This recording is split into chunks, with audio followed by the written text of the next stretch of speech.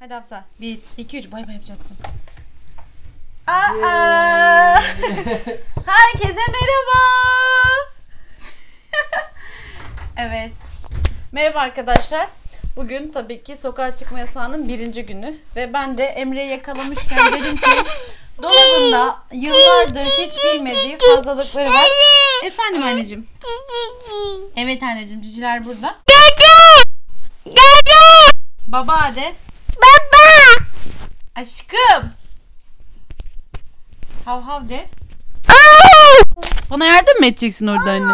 He. Evet arkadaşlar, Emre birazcık eşyaları konusunda kıyımsız çünkü çok söyledim ben, dedim kıyafetlerini ayıralım falan filan, ama kendisi çok buna kendisini hazır hissetmiyor bazen. Çok seviyor. Tabii ki çalışarak kazanmış vesaire. Ama dolapta fazlalık ediyor. Ben de yoruluyorum artık. Çünkü bir şey alıyor, 10 kere dağılıyor, topluyorum. Yoruldum artık. Ve açıkçası da bıktım. Şu aynadan görmüş olduğunuz üzere. Bıktım. Su açtım, tıpasını taktım. Su açtım, tıpasını taktım. Aynen. Herkese merhabalar arkadaşlar. Efendim anneciğim. Bir de bu sabah ne oldu? Korniş düştü. Evet Emre'cim. Gelelim şu kısa kollarına. Kısa kollarında çok giymediğim var. Onları bir ayıralım. Şu bir. Evet, giymediklerini ayıralım.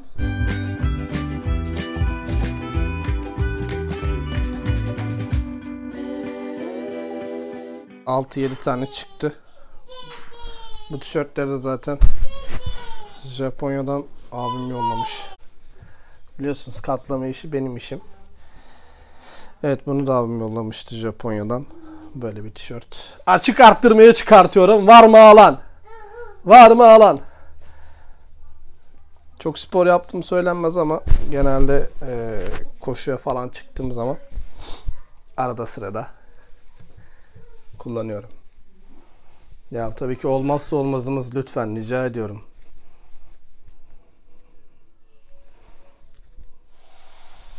Nasıl ama? Güzel değil mi? Rengi bir kere güzel ya.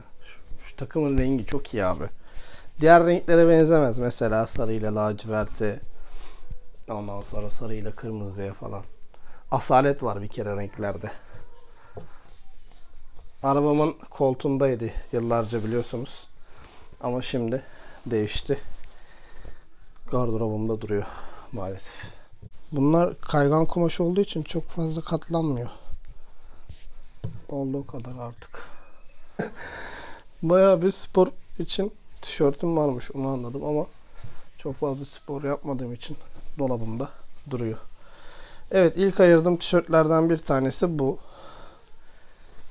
X Small. Damat TV'nden almıştım yıllar önce. Bu tişörtümü de Damat TV'nde çalışmadan önce Kazador firması vardı. Sevgili Murat abim ve Suat abimle beraber çalışıyorduk. O zamanlar, o dönemler. Bu tişörtleri de oradan almıştım. Bak, bunu çok uzun yıllar giymiştim. Damgalar falan vardı. Bu da small beden. Polo'dan almıştım. Burada normal siyah bir sweat. Kazaklarımdan çok bir şey yok zaten. Yani evet. Çok fazla kazağım da yok açıkçası. Evet. Defakto'dan almıştı Serap bunu bana. Efendim? Yepyeni duruyor yani. Evet, 1 veya 2 kere giydi. Çok az giymişimdir bunu. Giymememin sebebi şu, yani çok fazla göbek var. Artık göbek oluştu. Bunun sebebi 2,5 yıl önce geçirmiş olduğumuz trafik kazası. Buradan buraya kadar dikiş var bende. Yediğim yemekte artık buraya yağ yapıyor, bir şey yapıyor. Zaten burada herhangi bir hissiyatım yok benim. Yani dokunduğumu falan hiçbir şekilde hissetmiyorum şu dikiş üzerinde özellikle. Şu kazağım var yine. Yani dikkat çekici noktaya sevgili dostlar, gömleklere. Gömleklerimin hiçbiri olmuyor. Çünkü artık sağlam bir şekilde sıkıyorlar. Şöyle örnek olarak göstereyim size bunu. Şöyle örnek olarak bunu gösterebilirim size. Bak şimdi. Tişört üzeri giyiyorum ama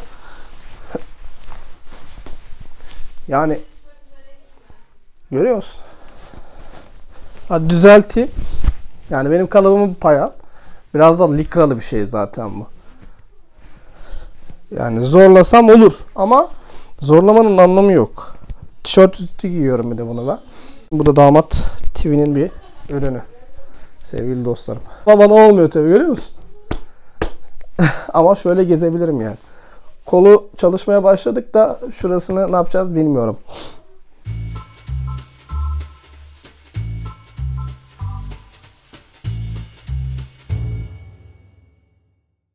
İyi gidey. Eskiden mağaza müdürlüğü yaparken her gün farklı farklı giyiniyorduk. Şimdi giyinemiyorsun ki abi. Ceketi de vereyim mi? Ha? Vereyim mi ceketi? Ne diyorsunuz? Ceketi de vereyim mi? Böyle bir model sevgili dostlar bu da. Bu ceket giyiyorum daha bunları ya. Diyorum ya, özel günlerde falan denk gelince anca o şekilde giyiyorum. Bak kısmından bu kadar. Şimdi yavaş yavaş mutfağa geçelim. Arkadaşlar, Efendim kızım. bugün evin ilk günü ve kabak mevsimi geçmek üzere kabağımızı koyduk. Kabak tatlısı yaptık. Bugün kabak tatlısı yapacağız. Üzerine tayinle falan gerçekten güzel oluyor yani. Tayinle olduğu zaman. Evet, güzel oluyor. Bu arada sabah şeyler geldi değil mi Emre? Müftülükten geldiler sabah. Müftülükten ne için geldiler? Müftülük işte ekmek dağıtıyor. Muhtarla beraber bir olmuşlar. Sokak sokak gezip ekmek dağıtıyorlar. Aa, çok güzel. Mükemmel bir şey. Yani bedava değil tabii ki de ama en azından ayağa hizmet ediyorlar. Yani evet, bu da çok güzel bir şey. Ben çok beğendim. Güzel bir uygulama. Neden Emre? Gerçekten güzel bir uygulama yapmışlar. Yani başarılı bir şekilde. Ben beğendim. Toplayıp geziyorlar.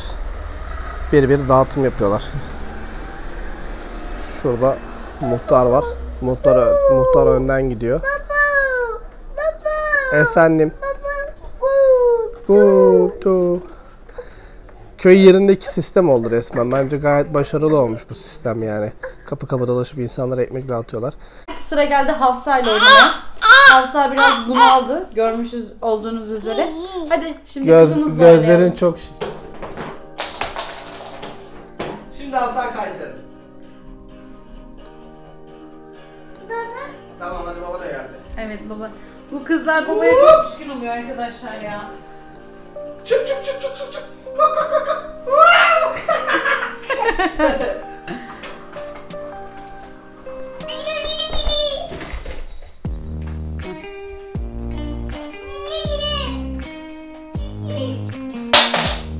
Hadi gel.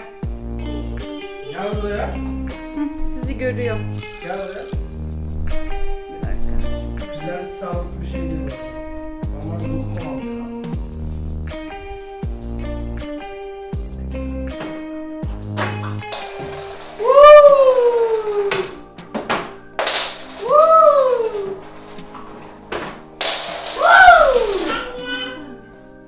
Evet, hadi bakalım. Hoppa. Baba da geldi. Hop. No. Top yap.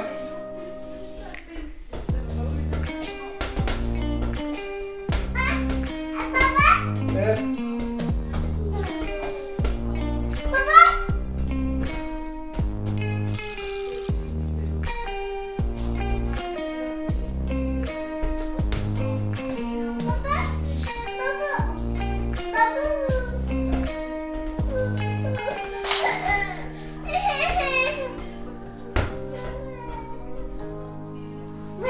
Hoppa. Ben de bir değişiklik var diye çok güzel olmuş ya. İlk başta bilerek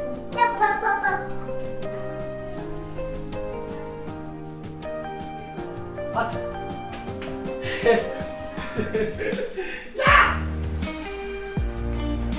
Arkadaşlar kendinize iyi bakın. Bir sonraki videoda görüşmek dileğiyle. Karantina zamanlarda